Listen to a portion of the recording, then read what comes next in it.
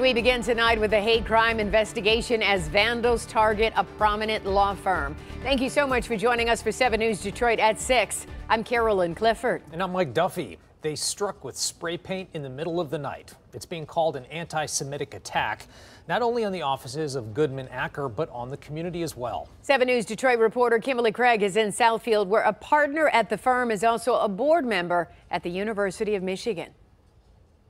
Southfield police say 4 people were involved in the vandalism outside the law offices of Goodman Acker here.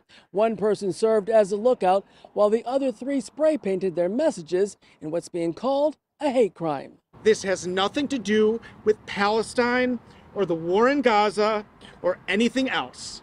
This is done as a message to scare Jews. Attorney Jordan Acker outside the Goodman Acker law firm where he's a partner and where vandals showed up just after 1:30 Monday morning to spray paint everything from Free Palestine and Divest Now to U-M kills and an obscenity directed at Acker, who is a regent for the University of Michigan. This is not political activity. This is criminal activity. Surveillance cameras captured video of the vandals. Police are checking other cameras in the area and say they're investigating this as a hate crime. We're not going to speculate at this time who may have done this. Once the information comes in, once we complete our investigation, then we'll determine the identity of the suspects. Make no mistake that targeting individual Jewish elected officials is anti-Semitism.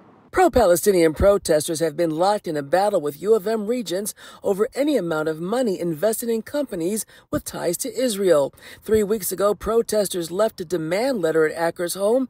Regent Sarah Hubbard also got the same letter, along with fake bloody corpses on her lawn.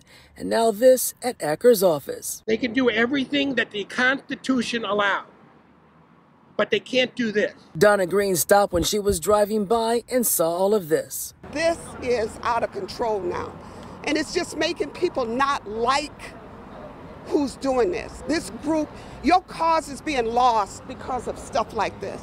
A representative from a pro-Palestinian group on U-of-M's campus said they do not know who's responsible for this, but slammed Acker for calling it anti-Semitism, saying the messages were clearly for divestment and a free Palestine. This is a dangerous escalation. It's intolerable. It's repugnant. It demands condemnation. Anyone with information on who's responsible is urged to call Southfield Police or Crime Stoppers at 1-800-SPEAK-UP. And I think it's important for people to bear witness to what rhetoric creates. It's one thing to go out and say, we need a ceasefire in Gaza, right? That's a political opinion. This is not a political opinion. This is harassing Jews. In Southfield, Kimberly Craig, 7 News Detroit. All right, Kim, thank you.